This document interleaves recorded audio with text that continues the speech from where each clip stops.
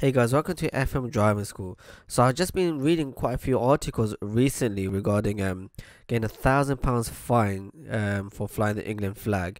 Obviously the Euros are on now, so let me know who you guys are hoping to win, and let me know about your nationality. So comment below who you guys are. So it'd be nice to know like who's following us. But since we're a driving school as well, I know we should really be talking about driving and not football, but this does involve cars.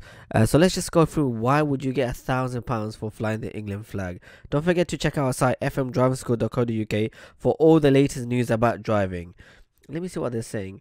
Football fans planning to show their love for the team by flying a huge England flag from their cars for the Euros have been warned they could be fined £1,000. Let's see why. Okay. Where are we looking at? The dangers of showing support for your team on the road have been highlighted by leading automotive outfit Select Car Leasing. There's no specific offense for driving with a flag attached to your car, and most on sale are perfectly legal if fitted correctly. But one that is particularly large and obscures the driver's vision could risk convening Regulation 30 of the Road Vehicles Construction and Use Regulations 1986, which states motorists must have a full view of road traffic ahead. So that's the main reason why you might be given £1,000 fine. A flag that could cause danger to pedestrians or other road users could fall foul of Regulation 53 of the same regulations, which also covers mascots, emblems, or other ornamental objects attached to motors. The rule states mascots must not be positioned where it is likely to strike any person with whom the vehicle may collide, unless the mascot is not liable to cause injury. Still might get away with a smaller flag.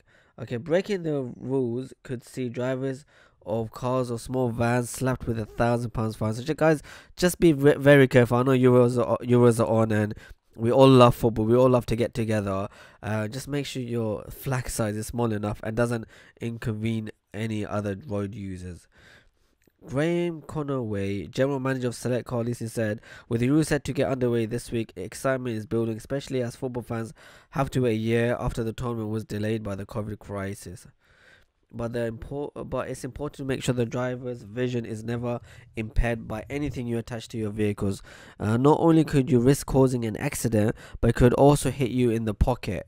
If you're planning on flying a flag or attaching a mascot to your motor, make sure it can't pose a risk to you or anyone else.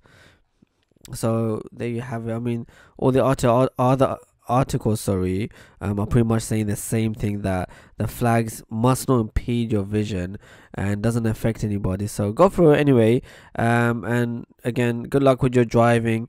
If you got a car, just make sure you stay safe. Thank you for watching. Don't forget to like, share and subscribe with FM Driving School.